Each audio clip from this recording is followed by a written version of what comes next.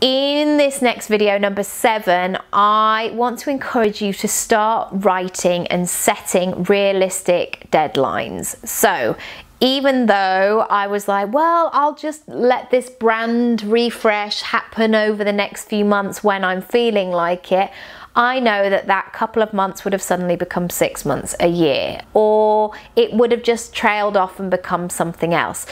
Sometimes you have to put a lot of energy and time behind something, and it may feel like hard work at the time. You may feel like you're really chasing and moving forward and all of that stuff.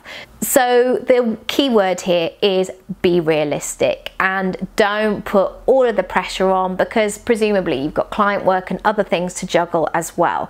But see if you can map out maybe what your plans are for the month. So I knew the month of May, I wanted to finish the brand refresh. I wanted to do all my legal stuff for the GDPR. I knew also though that I had a lot of speaking engagements, and I know that Matt, my partner, is going away in July. So I'm very much into putting those building blocks in place and really sort of seeing the shape of what's to come and then planning accordingly. Also, don't give yourself too much to do in terms of the realistic deadlines, because if you put so many things on your to-do list, you're going to feel overwhelmed, a bit sick, and you're not going to do any of them. So less is more, my friend. See what you can do right now and just keep moving forward.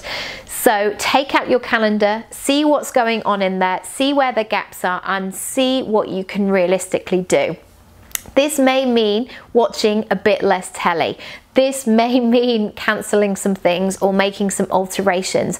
That's absolutely fine. Get really focused on why you want to do this, the results and the benefits you're going to gain, and then just put a bit of welly into it. I will see you in the next video.